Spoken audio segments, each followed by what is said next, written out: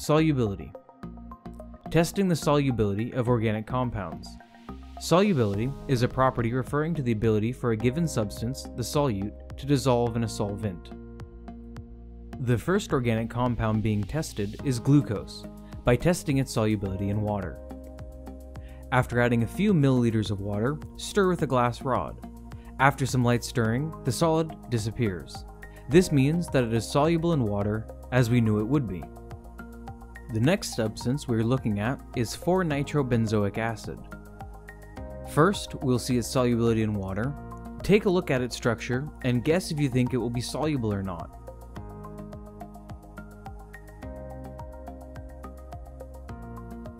After stirring, we can see that it is not soluble in water.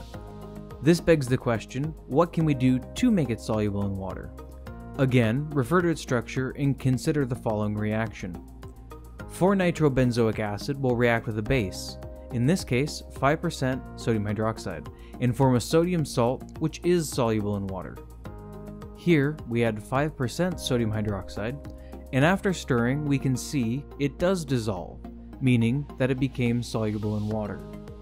Next we will look at para-anisidine, a base, and its water solubility. Look at its structure and make your prediction on if it will be water soluble.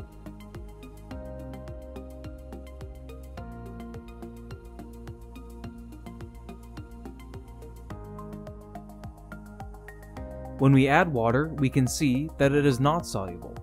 What can we do this time to make it water soluble? We know it's a base, so if we add an acid, we can once again turn it into a water-soluble salt. This time, we'll add 5% hydrochloric acid. When we do this, we can see that after a little stirring, it dissolves, meaning that it became water-soluble. The most effective way of determining and classifying solubility is by using a solubility tree. In the lab handout, you can find the following tree. The first step in this tree is determining the solubility of each chemical in water. If it is soluble in water, you can then test the solubility in ether, which will allow further classification into group 1 or group 2.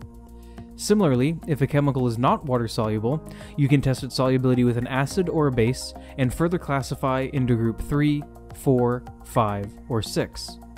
Observe and make note of the solubility of each chemical in either water or ether, then classify according to the solubility tree. Note that some of the chemicals we are testing will be solids and others will be liquids. First is solubility in water. Here is glucose, ethyl acetate, toluene, 4-ethylphenol, benzyl alcohol, tributylamine, p-anisidine, ethyl benzoate, para-nitrobenzoic acid,